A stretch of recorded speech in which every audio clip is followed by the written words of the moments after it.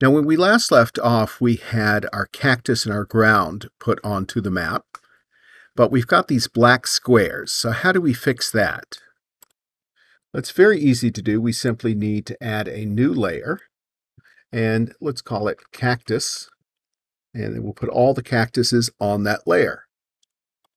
And I'm just going to go ahead and take this tile here and paint over our existing cactuses.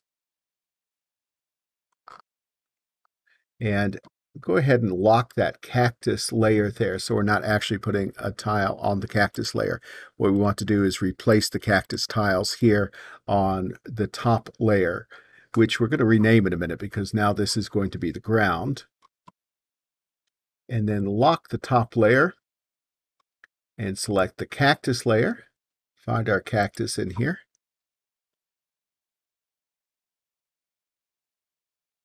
I'm going to save that and export.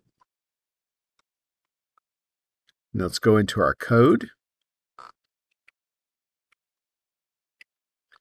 Constant cactus layer equals map create cactus. And there it is. And by the way, if you accidentally misspell the layer name in here, say if I put cactus 1, which is not a layer in the map, you'll get a little warning over here, and it'll tell you the valid names that you can have. And let's change that layer name to ground. I'm going to change it here in the code, and I've got to change it over here in the map. And let's make a new layer called hills. And I'm going to lock all the layers except hills, and I'm going to just go ahead and copy the tiles on top of here. I know it looks like we're not doing anything. I'm going to go ahead and turn that invisible and lock it. Unlock the ground.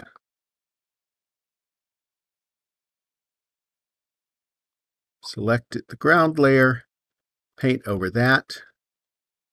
And now when I turn back on the hills, see I'm missing some pieces.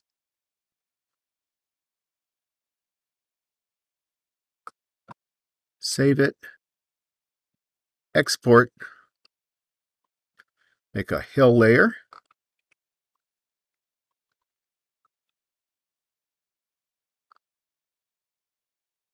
Here we go. And we still got some black spots in there, so let's see what's going on there.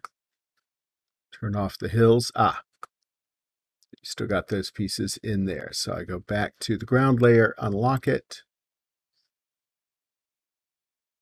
paint over that, and export.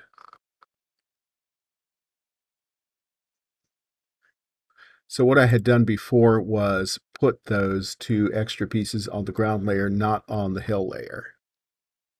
So that can be a bit tricky, but it's easy to fix. Save, export. Great. Now let's add a test player just so we can move around the map and see how we can bump into things.